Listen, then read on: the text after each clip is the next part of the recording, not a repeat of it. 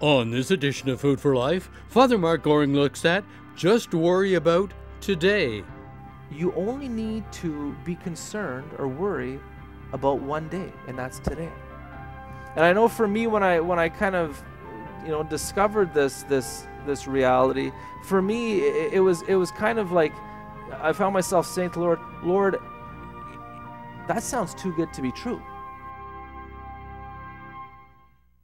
So this little saying we hear in the Gospel of Matthew chapter 7, in many ways it doesn't make a lot of sense. Like here are these people, they're prophesying in the Lord's name, they're driving out demons in the Lord's name, they're working mighty deeds, mighty wonders in the Lord's name, and yet the Lord says to them, I don't know you. And you think to yourself, like, how can that be? How can it be that someone who is doing such spiritual things, such good things, cannot be united with the Lord, cannot be in a relationship with the Lord? And I guess the answer is, and again, I don't fully understand this, and not that I need to understand everything, but they say that charisms or spiritual gifts are not a sure sign of holiness. A person can have remarkable spiritual gifts or charisms, but that's not a sure sign of holiness. And that's why, for example, in the canonization of saints, the church likes to canonize saints. When the church is investigating to determine, did this person really live a saintly life? Was this person really holy? Whether or not the person had remarkable charisms really isn't a factor in whether or not to canonize a person. Because the church recognizes that you can have people, and there have been people with remarkable spiritual gifts who weren't holy, who said, Lord, Lord, but were not doing the will of God in their life. Now, again, this is mysterious to me. I don't understand it. One of the things they do say is that when the Lord gives gifts, he never takes them back. He's not that type of giver, When the Lord gives a person a gift, if we start messing up, he's not going to take it back from us. So if he gives someone the gift of, being able to do exorcisms, to be able to cast out demons, and the person begins to exercise that gift, but doesn't kind of abide in the Lord, doesn't live in a relationship with the Lord, for some mysterious reason, won't take the gift away. He'll allow the person to continue to exercise the gift. Now again, this to me, this doesn't make a lot of sense to me, but when the Lord came up with this idea, he never consulted me, which is fine, I'm sure he's got a lot more wisdom than me. But what the church is looking for when they canonize, when they're considering canonizing someone, is they're looking to see, did this person have the fruits of the Spirit in her life? Was this person a virtuous person? Now, the fruits of the Spirit, Paul lists them in Galatians chapter 5, verse 22 and 23. He says, the fruit of the Spirit is love, joy, peace, patience, kindness, generosity, faithfulness, gentleness, self-control. These are the fruits of the Spirit. In the Catechism, they list 12. Paul lists 9 in this particular list, but there's other places in the Scripture that they speak about gifts of the Spirit. And so, these are signs of holiness. These are sure signs of holiness. If someone has these fruits of the Spirit in their life. And again, also the virtues. If the person is a virtuous person, especially the theological virtues, faith, hope, and charity. And so again, it's a mysterious thing. And the truth is that it's a lot more work coming to a place where your life has the fruits of the Spirit than to simply receive a gift and exercise a gift. Now again, the Lord, he wants to give us gifts. And if we are faithful to the Lord, and if we use these gifts well, they can be a means for us to grow in holiness, and certainly a means for others to grow in holiness. But again, they're not a sure sign of holiness. True holiness requires that foundational work Jesus goes on to speak about. Jesus gives basic principles about how to build a house. Now, some of you might know I've got a little cabin in the woods. Did you know that? Years ago, I bought a little property deep in the bush along a little river. And I decided I'd like to build a little cabin along, like on my property along the river. And when I built this cabin, I took a week off, and my brother and my dad, they joined me. When we built this cabin, we did not follow any biblical principles, okay? We built the cabin on sand. And not only that, we built it on a floodplain. Can you imagine? You know, but it's the type of thing, it's a very small cabin, 12 by 12, smaller than most of your sheds, okay? So I didn't care. Like I said, if it floats down the river, it floats down the river, you know? I'll build another one. But the point is that it's a lot easier to just quickly build a cabin on sand. The other option is to dig down, I don't know what, 7, 8, 9 feet to the bedrock. You dig down to the bedrock. That's what most people do. Dig down to the bedrock, put little cement pylons or whatever, and then build on the rock foundation, build up. And then if there is a flood, if the river comes sweeping down, and the cabin's well built, it'll stay there. That's basic wisdom. But the thing is, my reasoning when I was building the cabin is it's just going to take more work to build a foundation like that than it'll take to build the whole cabin, and I only have a week off, The other thing, when we built the cabin, we didn't have any plans. We all kind of know how to build stuff. We just got a bunch of 2x4s and other materials, plywood and all. We just built it, It was a lot of fun, one of the best weeks of my life. But again, not at all built on biblical principles. Now, I don't care because it's just a little cabin. Again, if it flows down the river, if it gets, caught up in a flood and goes down the river, it's not the end of the world. The only thing I'd be regret is that we have a nice wood stove in the cabin. My brother paid $500 for it, and so it'd be sad to see the wood stove goes. But anyways, that's not the point. The point is it's a lot of work to build our life on a rock solid foundation. And most of us, including myself, we all prefer the easy path. It's the classic example is, you see all these billboards, lose 30 pounds in 30 days, I don't know how you're going to lose 30 pounds in 30 days, but it's not going to last. If you want to be, whatever, slim and trim or whatever, the ideal is to become the type of person who likes to live a healthy life. The type of person who actually likes to exercise and likes to eat healthy food and all that kind of thing. And that takes time, apparently, It's really important to ask ourselves, what's your view of life? What do you see life as? Do you see life as a time that is meant for us to be pampered? Or do we see life kind of as ourselves, like a chick in the egg? They say, and I've never done this before, I'd never do such a thing, but they say if you had an egg and there was a little chick inside and the egg was about to hatch, and if you were to help the chick and to gently remove the shell of the egg, they say that chick would die.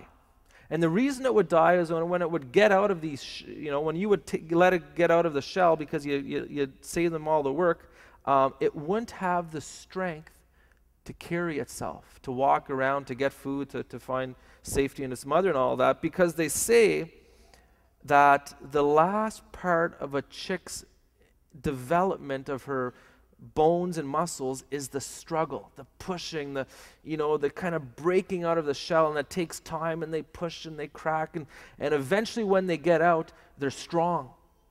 And so too in this life, there's a mystery of the reality that we need to struggle in this life. No one likes to struggle in this life, but the truth is the struggle is good. In some mysterious way, the struggle is good, and the Lord calls us to see that. Remember Lord Jesus saying, hard is the road that leads to life, and few take it. And so anyways, life is a struggle, but it's a good struggle, and the Lord calls us to that struggle. We will continue with the teaching by Father Mark in just a moment. The Food for Life ministry is only made possible by the financial donations from you, our viewers. We ask that after the program, you prayerfully consider a tax-deductible financial donation to help us continue this Catholic television ministry. To save postage, you may now make your donation online. Just go to our website and follow the link. Thank you for your prayers and support. And now back to Father Mark Goring. Now, what I want to do is I want to share with you a basic biblical principle tonight that has had a huge effect in my life, that was kind of a turning point in my life, dealing with how to grow in virtue and how to grow in holiness. Because like when I had my conversion and I discovered that the Lord was calling me to holiness, to change my life, to virtue, to the fruits of the Spirit, it seemed very overwhelming for me. And I thought to myself, like, man, I am so far off, and I have so much work ahead of me, and especially virtue, it takes time. And there was kind of a feeling of discouragement, like this is going to take forever, and also a feeling of not being content with where I was at, just in the process. We're all a work in progress, and I didn't like that. I wanted to be there now.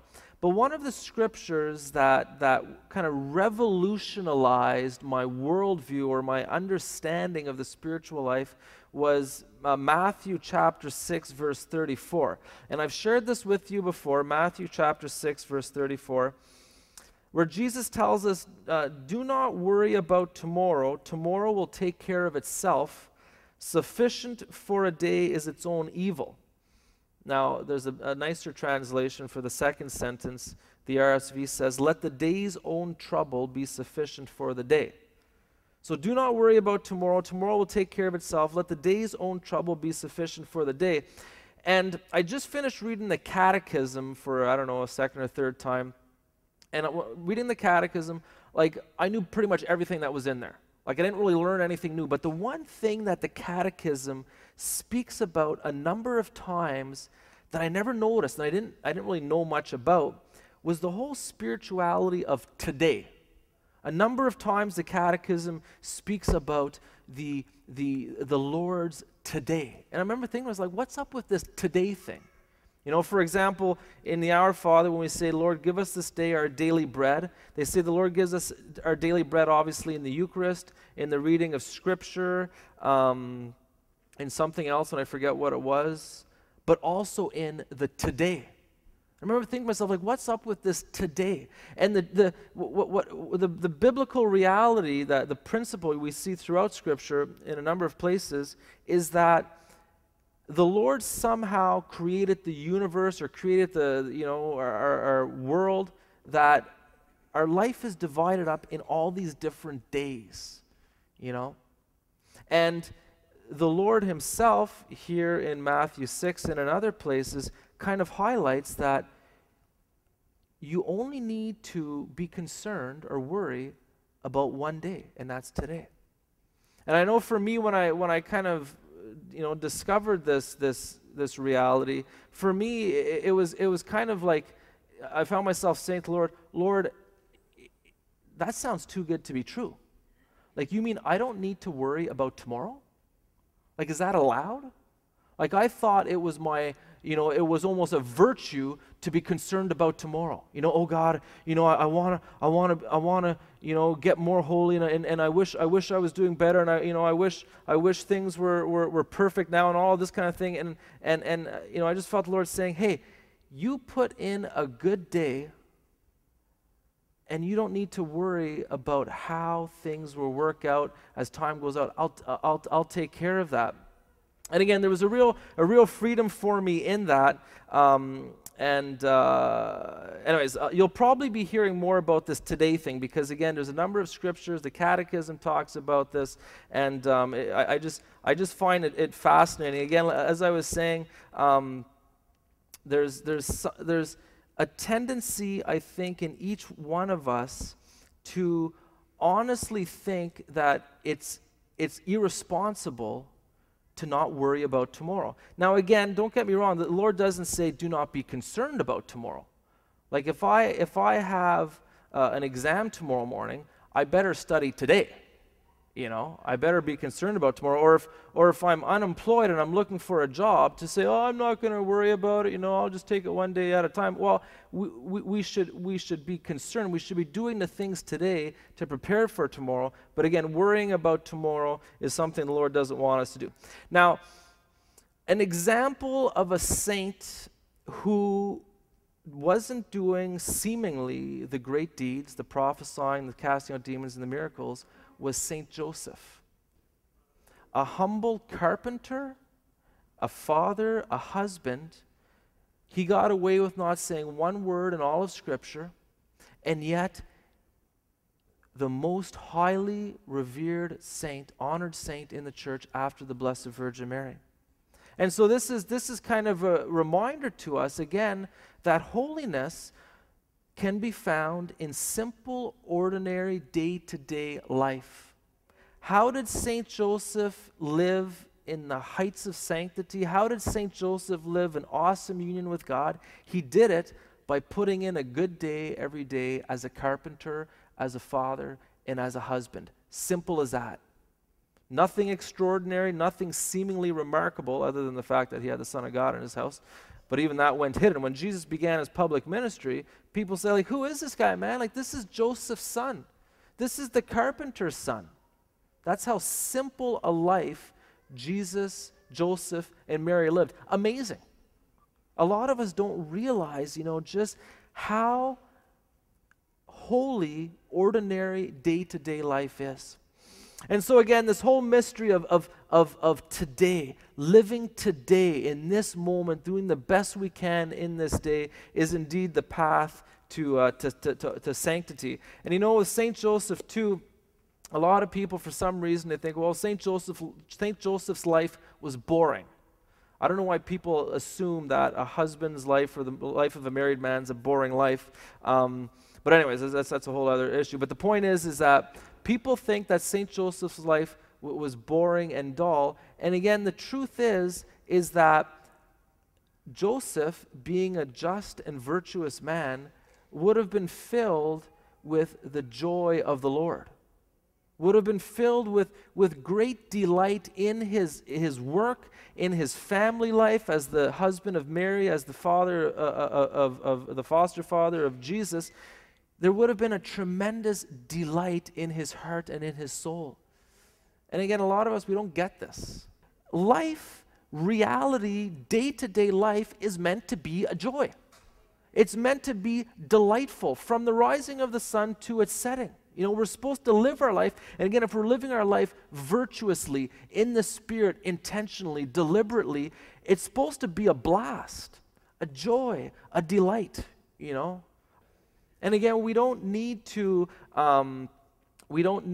be finding these artificial thrills or whatever to be deeply satisfied, deeply content, deeply joyful with our day-to-day life.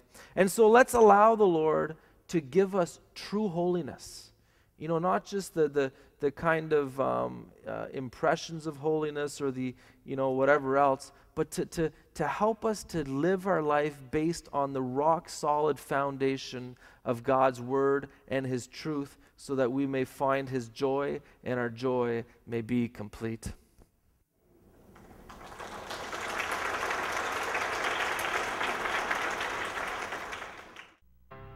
You can watch this episode of Food for Life or previous episodes 24/7 anywhere around the world on YouTube. Just visit our website, foodforlifetvministry.org, and click on Watch Now on YouTube.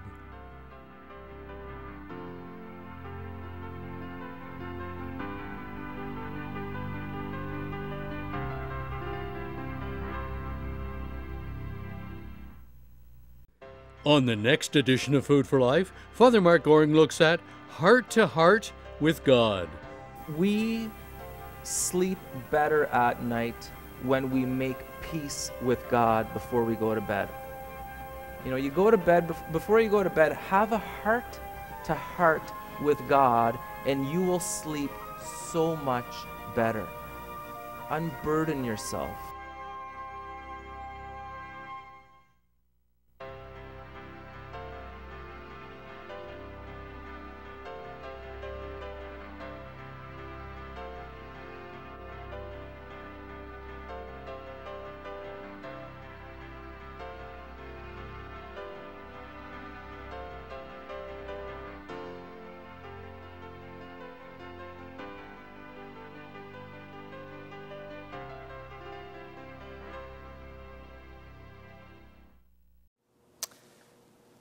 So, maybe you are someone who has given your life over to the Lord.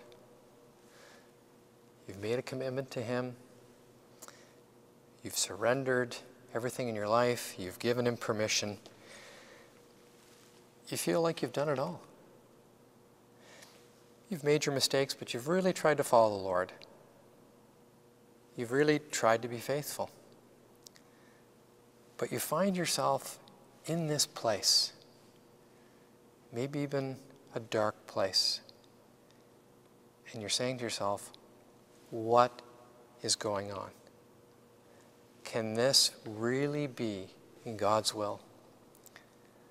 I thought that the decisions I made that have brought me to this place today were God's will.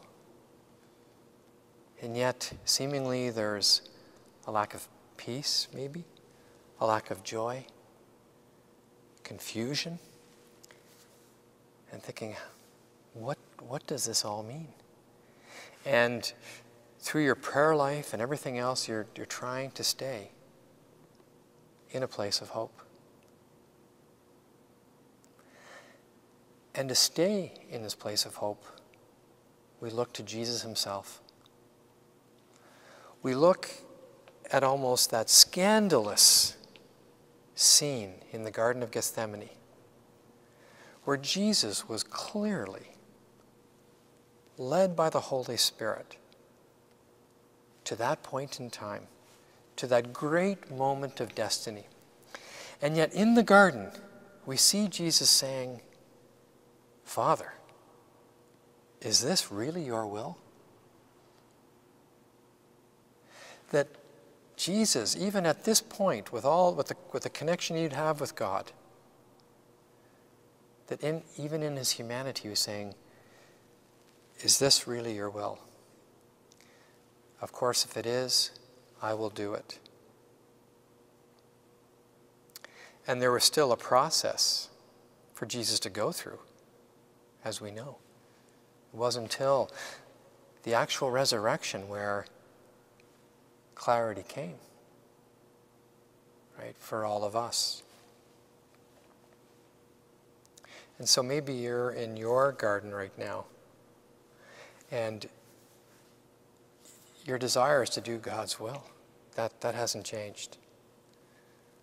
But you're not so sure you know what it is anymore. And you're not so sure what the prospects for the future hold. And yet you know that the Lord is good. You know that the Lord is faithful. That whatever He has said is going to happen. And that there are a number of things that God has in place. There are promises, that things that He wants to do, that He means to do in this life. And there may be other things that go beyond the grave, right, that God wants to do, things He's placed in your heart. Either way, at this place that you're in right now, the focus is that God is faithful. Even if you know the place that you're in today is maybe because of some mistakes you've made. Yeah, maybe you missed a couple of cues. It's like, well, yeah, this and this, these decisions I made, they probably weren't the Lord's will. The Lord's faithfulness doesn't change. Whether we're in a place because of our own mistakes or because we follow God's will, or often a bit of a mix, the Lord's faithfulness is still there, that we can still trust Him. That in His plan for us, He's accounted for. He's accounted for the fact that He's accounted for our own humanity. He's accounted for our own sinfulness. He's accounted for the other things that are beyond our control. Our family, our friends, our relative, the economic situation. All of these things have been accounted for in God's plan. And so that, combined with His faithfulness, means that we can stay in this place of hope, even if, or I would dare say, especially if, the way forward is not clear. Let's pray. Father, we thank you that you are faithful. We thank you that you are so good. And we thank you for the great plans that you have for us.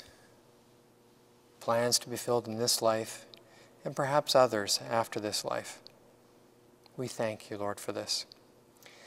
Lord, we cannot see the way forward. And we know that some of the reasons why we're in our current place maybe is because of our own mistakes, our own humanity. But Father, we would just pray that you would restore our hope. That despite what we see on the outside in our personal circumstances, there would be a new rainbow within, a tremendous source of hope, a new sense for your goodness and your commitment to us. So come now and encourage us, Lord, by sending us the Holy Spirit anew. In Jesus' name we pray. Amen. We are so grateful for you, our viewers, and so many of you have been so faithful to stand with us in prayer and in your financial gifts each month or occasionally as you're able to. We're very grateful. Food for Life is not a ministry that is supported by any one organization. We depend on the collective efforts of many, many people. And if you feel that Food for Life has been a blessing to you, and if you haven't supported the program financially, and if you're able to, we'd ask you to prayerfully consider doing so. You know, sometimes people don't want to write in because they can't, send in what may be their consideration of a large enough gift. But I want to tell you this, that no gift is too small. Every gift that comes our way, we appreciate, we give thanks for, and it helps to keep Food for Life on the air, that we might be able to share the good news of Jesus Christ. If you feel so led to support Food for Life, we'd ask you to write to us. We'd like to hear from you. Please write to us today. You can watch this episode of Food for Life or previous editions 24/7 anywhere around the world on YouTube. Just visit our website, foodforlifetvministry.org, and click on Watch Now on YouTube. Food for Life is a non-profit Catholic charity funded only by donations from viewers. To help us continue this Catholic television ministry, please send your tax-deductible donation to Food for Life, Box 1107, Station F, Toronto, Ontario, M4Y2T8. To save postage, you may now make your donation online. Just go to our website and follow the link. We ask you to consider a regular monthly donation, either by post-dated checks or through our website, to help us continue the Food for Life ministry. If you have never donated before, we ask that you make your check payable to Food for Life. On the next edition of Food for Life, Father Mark Goring looks at Heart to Heart with God. We sleep better at night when we make peace with God before we go to bed. You go to bed, before you go to bed, have a heart to heart with God, and you will sleep so much better. Unburden yourself. We would like to thank you for your financial support of the Food for Life television ministry. Food for Life is funded only by viewers like yourself. We have no commercial sponsors. Your tax-deductible donations help pay for production of the program, pay the television station for the time that the program is on the air, and pay for the mailing of our monthly newsletter. Thank you again for your support of this Catholic television ministry.